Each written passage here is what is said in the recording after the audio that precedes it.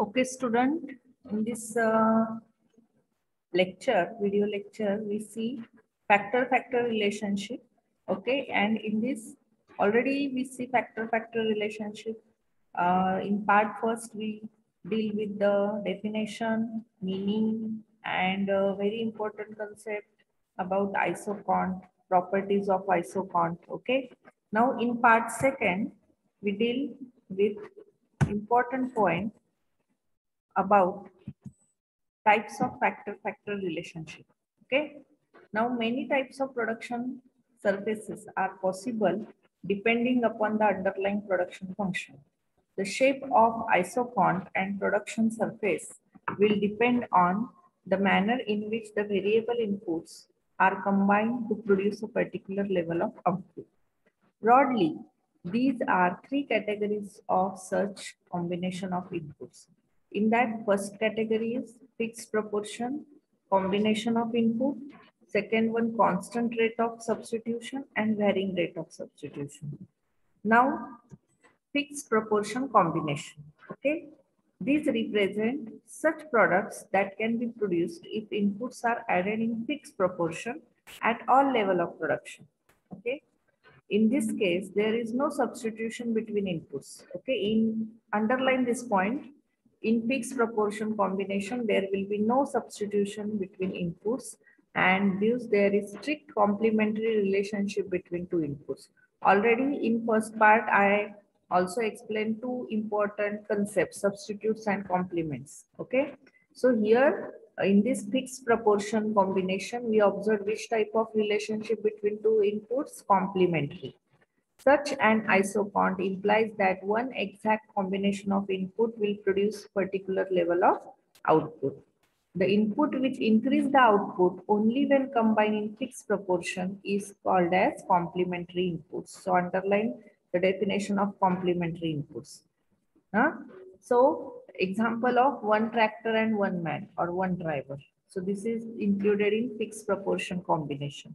So this is the type of input-input relationship. Here we observe complementary relationship between two inputs.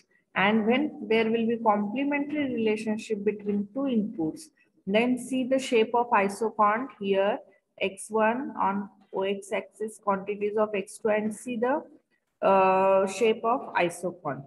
Okay, so it is a straight line, right angle. Is it right? Okay, now see second type, constant rate of substitution. In such type of factor-factor relationship gives linear isocont. Okay, linear means straight line. The substitution occur at constant rate because the amount of one input replaced by other input does not change as the added input increases. Now see here, relationship is expressed in equation form, change in. So that triangle represents change between your x21 input and change in x11 input, and both the changes between all the input combinations remain same. So there will be equal sign. Change in x22 upon change in x12 is equal to up to change in x2n upon change in x1n.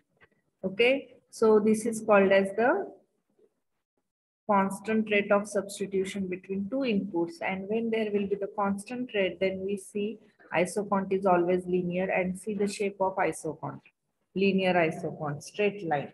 Okay.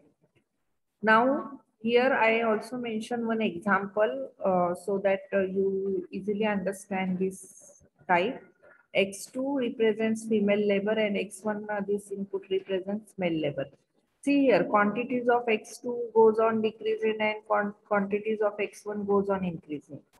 So here we estimate change in X2 and change in X1. Change means the difference between two figures. Okay, that is called as the rate of change.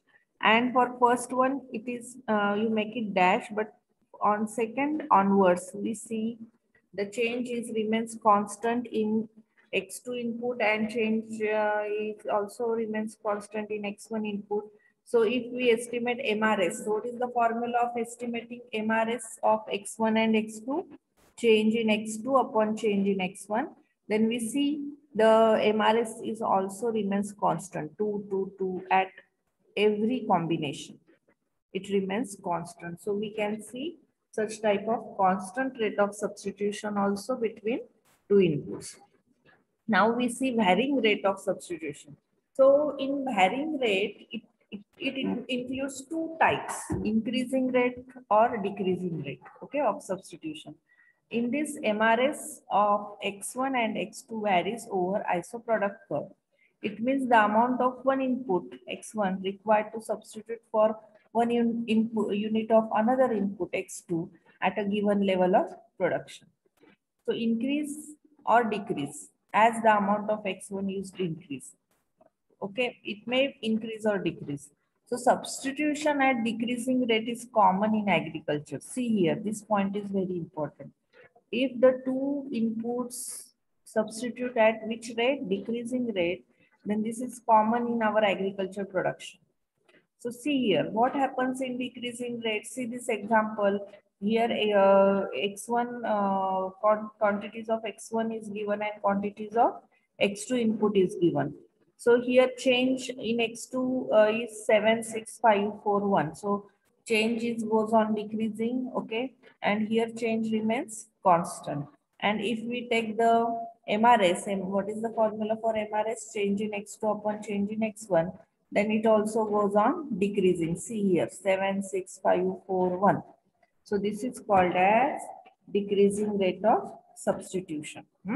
And when we observe decreasing rate, then we see the shape of isofont is convex to origin. Okay. So this is the point related to varying rate of substitution. In that, we go in detail about the decreasing rate of substitution. Okay. Thank you.